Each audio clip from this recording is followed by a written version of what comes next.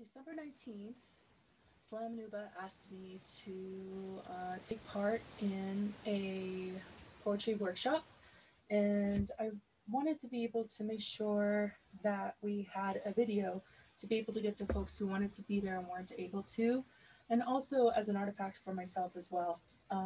In the future, I'll probably be working on more workshops, and I wanted this to be a starting point. So I'm recording it now for you. So this is the material from there. I have a big pile of materials and also an outline that I wrote to keep me on track. All right. Originally, we did this on December 19th for Slam Nuba's Instagram. And I got to talk with Eric Francis, who is wonderful. If you haven't checked out his work, please do. And also support Slam Nuba. Slam Nuba has been around a long, long time and does amazing work for the community and a lot of beautiful poetry and performances coming out of Slam Nuba. So let's begin. My subtitle for this workshop is Sometimes the Poem is What's Right in Front of Us. And I'm just going to go ahead and read my outline for you.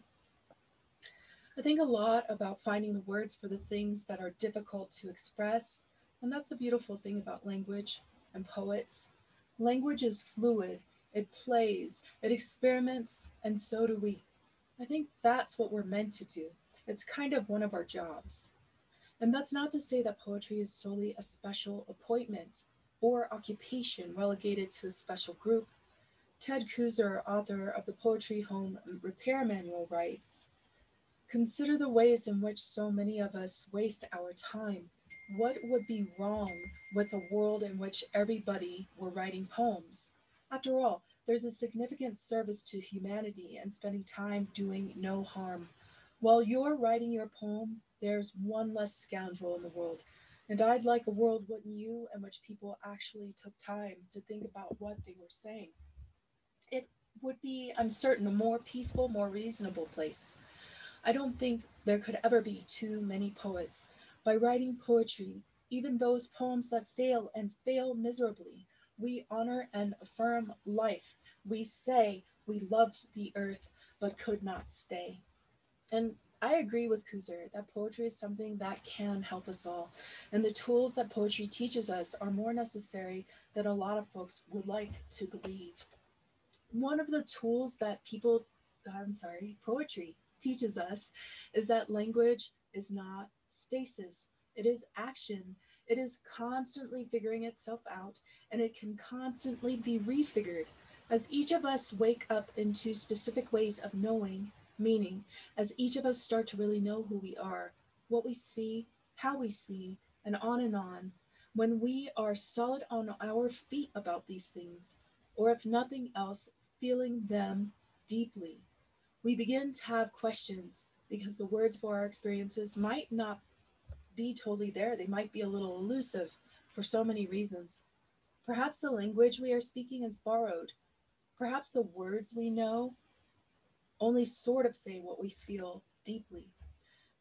Perhaps the canon touts its definitions and beats us over the head with them without leaving an opening for us to get a word in edgewise. Often we don't know what words we need. Often there are no words. So I would like to share with you some of the things that have worked for me, along with some examples. But first of all, and you can send this to me in a private message on any of my social media. My handle is at Siren Eats Poetry.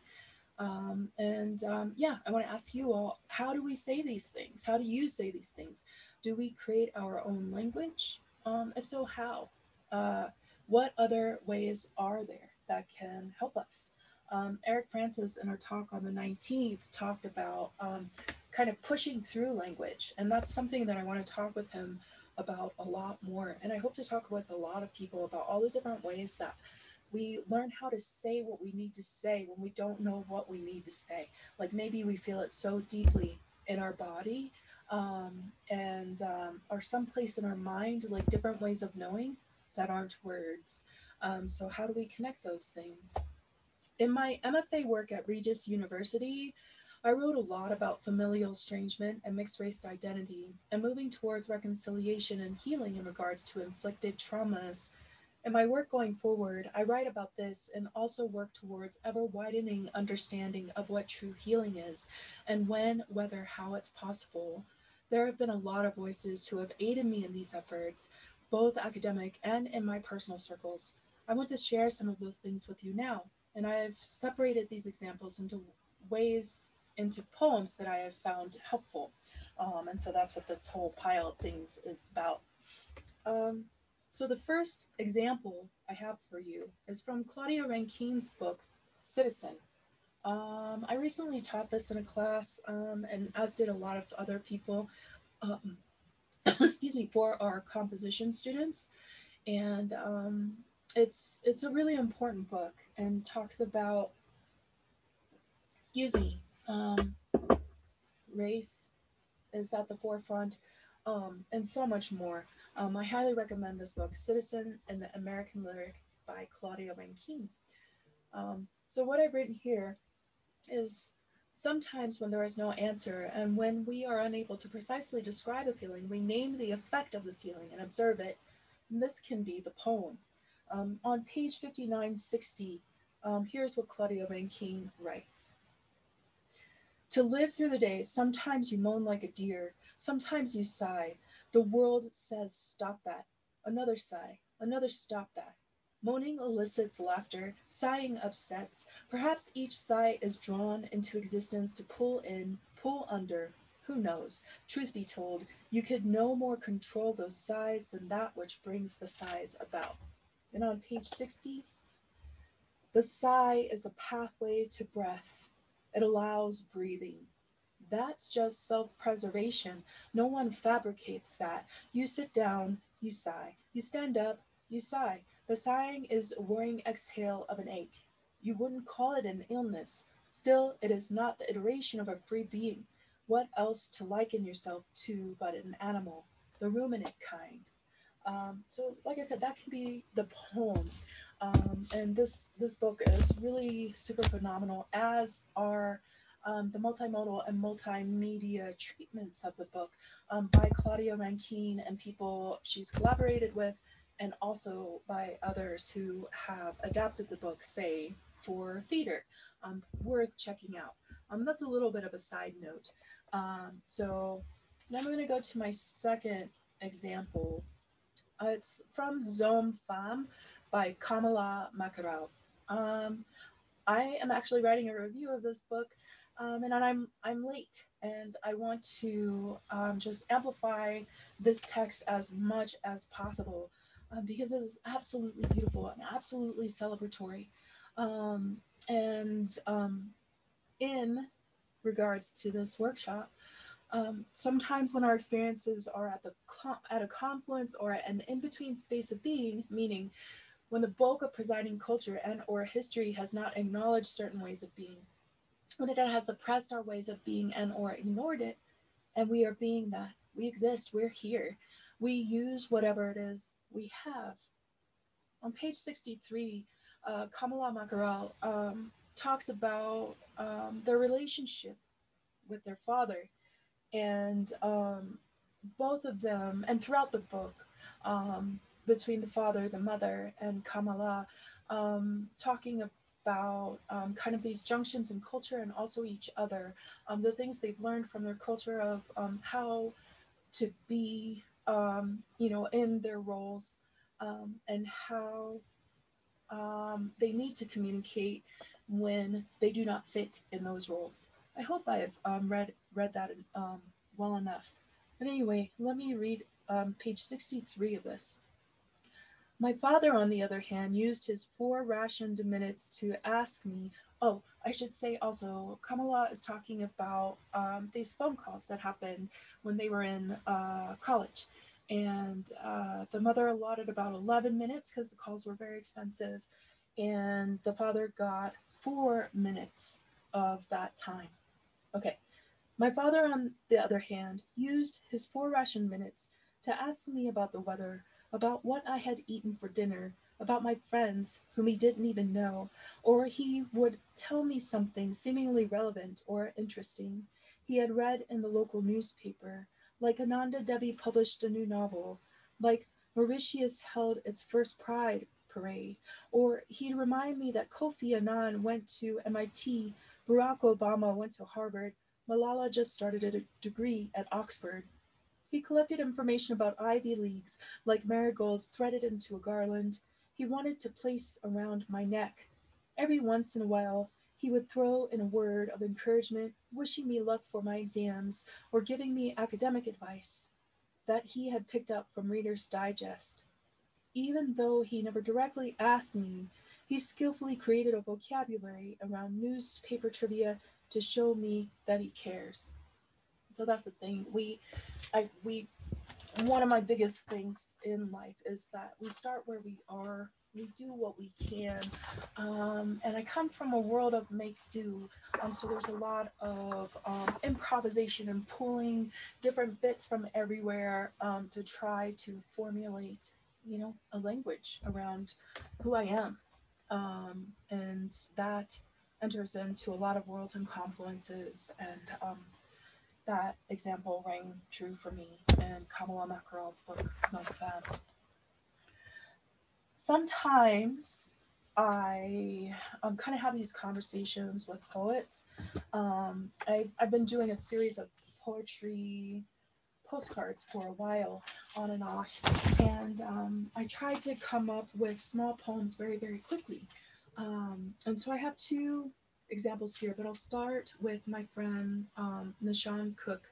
Nahshon Cook is a poet in Denver and also a horse trainer, very beautiful human who I've learned a lot from about life philosophy, living, learning, teaching, being human, and also poetry. And so sometimes the poem is whatever is right in front of us, and that's definitely a lesson I got directly from Nahshon. Sometimes the poem is precisely how we are seeing it. This reminds me of the gift that is found in traditional haiku. Often haiku focuses on images from nature, emphasizing simplicity, intensity, and directness of expression. Something that many people often miss in their haikus is that the haiku also often offers some kind of gift. Maybe it's a realization, an image, a feeling, etc. Um, I've also seen haiku that offer up that gift in the form of a joke. Someone from one of my MFA cohorts actually did that with his haiku, and it's really, really fun. And I wish I had an example, but I don't. I'll be writing that I didn't need to read. But anyway, let me read this poem that I wrote for my poetry postcards. And it's from Conversations with Poets, and this one's with Nahshon Cook. I ask, how are you? He says, I'm seeing. I say, what are you seeing? He says that my darkness is self-blindness, and that when I'm tired of being blind, I see as clearly as I want to. I say, ah. He says, my mind is all light now. It's very strange. I say, that's beautiful. He says, very strange. I ask, why? He says, it's new and not new, and I'm having a hard time writing about it. I say, lots of light and lots of God. He says, it's all silence, and it's painful, and it doesn't hurt. So you see, he didn't necessarily know exactly what the thing was, but he knew how he felt. He knew how it felt in his body.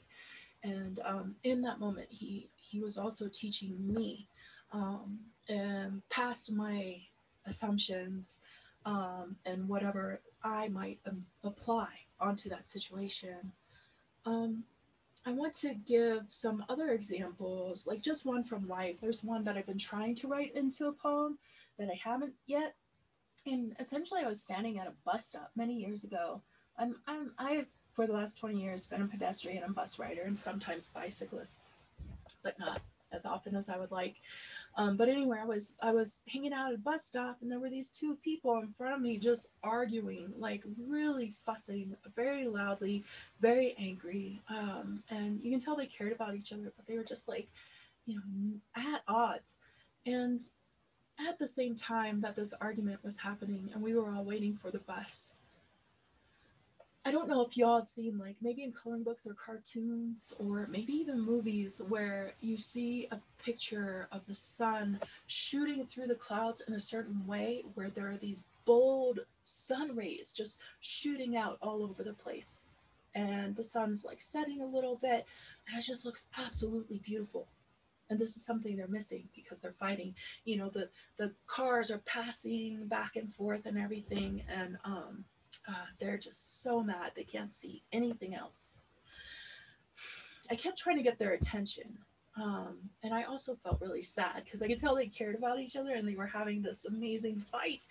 And so when one of them looked my direction, because I kind of stepped up a little bit, but not too forcefully, because you don't do that on the street. You don't know what people are about or whatever. And I kind of motioned towards this amazing thing that's happening in the sky. And the argument stopped. And that was the poem that I've never written on paper. And so that is a wonderful gift that my friend gave to me. My last example is a tiny poem that I hope to publish soon in a book of love poems. It's not love poems necessarily, but it's a book centering around the subject of love, and just like trying to heal about a lot of things and forgive a lot of things, and also just like find a gift in each love story, even when it turned bad. But a friend of mine, Sara Khayat, she's also from Regis's Mile High MFA, creates these chapbooks for folks, or has through her press, so that they have something to give to folks when they do readings and things like that, because often we don't. And this poem came out of just a talk with someone I kind of had a crush on, but I never told them. And I think in that moment they were maybe hinting, but maybe not, about, well, a missed opportunity. And this was the poem, and it's called The Feudalist. She said, "The world is on fire, and it is 3 p.m. on our final day. Things being as they are, shouldn't we fall in love more? I will nod until midnight, staring into an infinity of openings. She's left. I stare at the door. My song is different now." And so that's one of those poems of just like, the moment is what it is, and that is the poem. I was trying to think about ways of getting into those places where we feel or think something, but we don't know how to access it and translate it into words. And I was thinking a lot about surrealism, and specifically Mathias Svalina's work. Mathias Svalina's work, and how Mathias really works with dreams. And of course, dreams is definitely one of those ways that we can access the unconscious, and it also shows us kind of the truth in the things we're thinking about, often in symbolic language, which is really great for poetry, and also surrealistic works. And so I wanted to share some of Mathias's work with you, because I've definitely been influenced over the last little while by this work, and greatly admire it, and it's a way in. This example is from a little handmade chapbook called 11 Erotic Dreams. And notice erotic is a little scare quoted.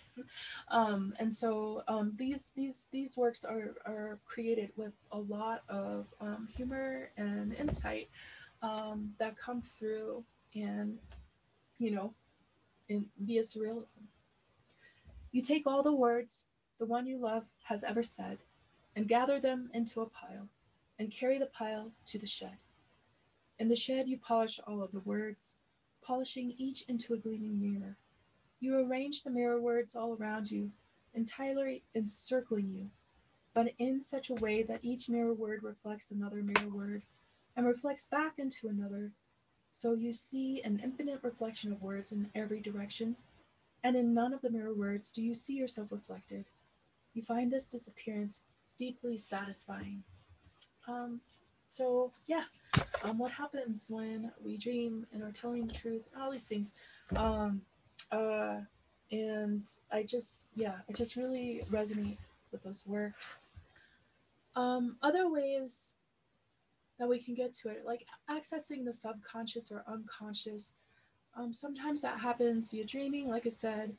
And when we are waking, like you tell me, what are some of the ways in which we can access our subconscious? Um, and a lot of times there are some really neat games we can play. And so I just tried to pick mostly games that most of us probably know, because maybe you forgot that these can be ways in to finding the words, finding the images, finding the feelings, all the things for your poems and for your creative work. A lot of them come from surrealism, like The Exquisite Corpse, one of my personal favorites.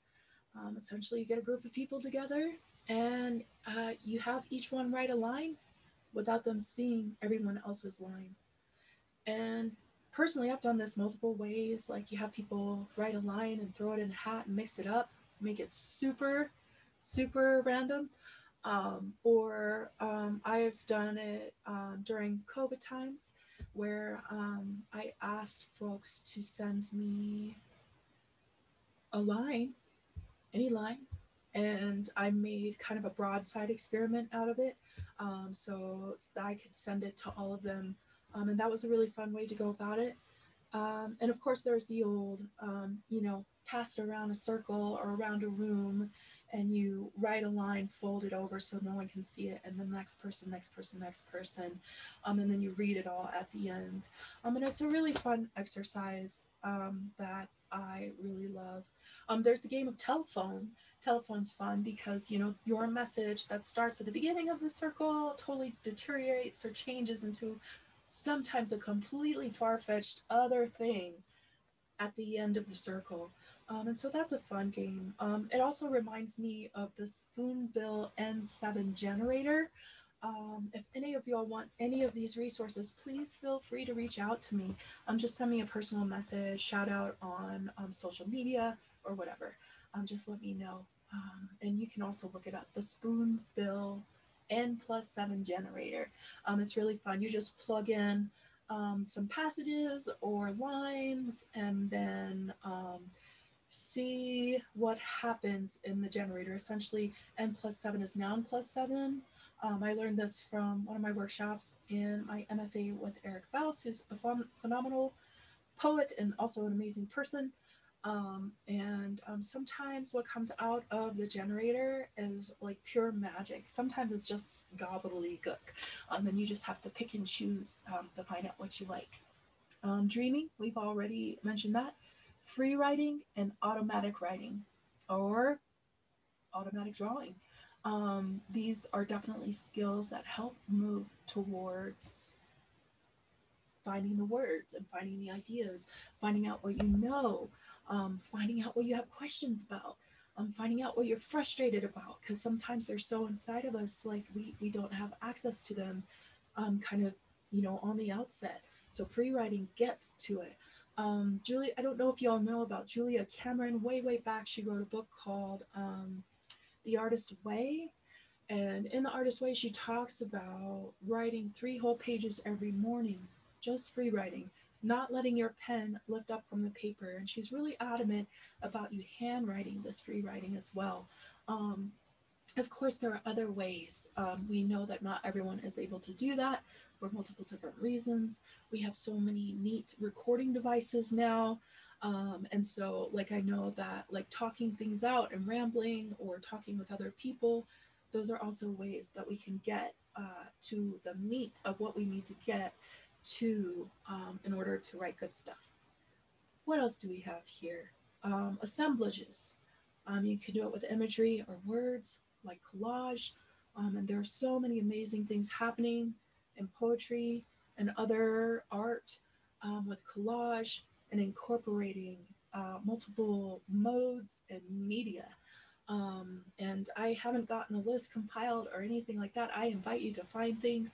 If you find things that are really cool, please send them to me. If you feel so inclined and want to have that conversation, I get excited about learning about these new things. Divinatory Poetics. This has become one of my favorite things over the last couple of years. And you can find out more about divinatory poetics through the works of C.A. Conrad and also Selah Saterstrom. I'm not totally sure if I'm saying her name right. I consider Selah an absolute angel in the Denver writing community, literary community. This is, I don't know if you can see, I'm trying to get it so you can see the book. It has a snake on it. That's good. Oh, we can almost see it. Sorry about that. But the book is called Ideal Suggestions Essays in Divinatory Poetics by Selah Saterstrom. It is on, which press is this on? Essay Press. It was published in 2017. I won't read any examples from this just yet. I'm still processing this book and also rereading it. So check it out. You'll get some good stuff from that. And also C.A. Conrad's work. So what are divinatory poetics? For starters, it can be collaborative and improvisational experiments. And C.A. Conrad does a lot of those things, and they're really fun. Oh, they're so fun. Tarot is used often. My friend Tabitha Dial has done a lot of that work with tarot and also runes and also tea leaves, creating poems and new writing from those readings and the images and symbols that are contained therein. It could be bibliomancy. Bibliomancy is really fun. You all can't see my desk, and there's a reason for that. But you take like a pile of books or your bookshelf and just pull at random lines and see what happens. There's some pretty cool stuff that happens there. Another thing you can do is create new myths, superstitions, proverbs, and kind of reformat, recreate forms. Again, another person who does that is Mathias, Svalina, and very well. There's this book called 19 Recipes, which is really fun, and I want to read a little bit from that, and then I also would like to read a short piece from America at Play, where Mathias takes the idea of games and uses those as kind of the catalyst for a lot of beautiful insights, harrowing too, that are really touching and pertinent in ways that they wouldn't have been if you know if they had been written in any other way. So I'm going to read Simple Fake Smile Souffle. It's from the Book of Recipes. You take 2 tablespoons finely grated Parmesan cheese, 1 cup whole milk, 15 to 18 fake smiles, 3 tablespoons unbleached all-purpose flour, 1/2 teaspoon paprika, 1/2 teaspoon salt, pinch of ground nutmeg, 4 grimacing smiles, 5 attempted smiles, 1 cup packed coarsely grated Gruyere cheese. Gruyere cheese. I'm not sure how to pronounce that. 1. Position rack in lower third of oven. Preheat to 400 degrees Fahrenheit. Bake a smile into the oven. If it comes out as a grimace, that's okay. 2. Butter 6 cup, 1.5 quart souffle dish. Bake a smile to the dish. Tilt dish coating bottom and sides with fake smile. 3. Warm milk in small saucepan over medium-low heat until steaming. Remove from heat. 4. Bake a smile to the steaming milk while you melt 6 fake smiles in a large saucepan over medium heat. Add flour and whisk until mixture begins to foam and loses the raw taste of unacknowledged fear, about 3 minutes. 5. Remove saucepan from heat. Let stand 1 minute. Pour in warm milk, whisking until smooth. Return to heat and cook, whisking constantly until very thick, fake smiling every 2 to 3 minutes. Remove from heat. whisk in paprika, salt, and nutmeg. Add grimacing smiles one at a time. Whisking to blend after each addition. Scrape souffle base into large bowl. Cool to lukewarm. 6. Using electric mixer. Beat attempted smiles in another large bowl until stiff. Fold a quarter of attempted smiles into lukewarm or room temperature souffle base to lighten. Fold in remaining attempted smiles in 2 additions, while gradually sprinkling in Gruyere cheese. Transfer batter to prepared dish. 7. Place dish in oven and immediately reduce oven temperature to 375 degrees. Bake until souffle is popped and golden brown on top and center moves only slightly when dish is shaken gently, about 25 minutes. Fake a single 20-minute long fake smile at that oven door, but do not open it. 8. Serve immediately. Fake a smile to each diner as you serve. So, as I said, a lot of humor in that work, and a lot of fun, and just a different way of, I don't know, accessing a lot of different ideas. I think I'm going to read this last short piece from America at Play by Mathias Svalina. And yeah, let's read page 71, A Legal War. For 10 or more players. In the morning, the teacher gives one child a box of freshly sharpened pencils. Their tips are so pointy, they smell like raw wood and engine. Throughout the day, this child sneaks the pencils into the book bags of his classmates. He must be very careful so that no child discovers him unzipping the plastic zippers of their book bags, so that no child sees him with his small hand inside her blue book bag or possibly yellow. Throughout the day, the children discover the freshly sharpened pencils in their book bags and begin to draw and write with them. They chew the erasers. They break the tips. At the end of the day, the teacher asks for pencils back from the child. This game is especially good for boys who are afraid of the dark. And so, hopefully those are good examples for y'all about different ways that we can, I don't know, find a way to new work in finding our words. I hope to talk about this a whole lot more going forward. This is just a tiny start, and it's also kind of like a crash course, really. And also, I'm still formulating it. And so I'd be stoked to hear about what other folks are doing in this realm, because I know a lot of us are on the same boat. We are ready and we are learning how to say what we need to say. And I think that's really super important. In my work, I've done a lot of work on the personal, spiritual, and psychological level to be able to say some things that need to be said. And here's something I've learned through my work, not just as a writer or educator, but also as someone who has worked in the healing arts for 8 years as a massage therapist.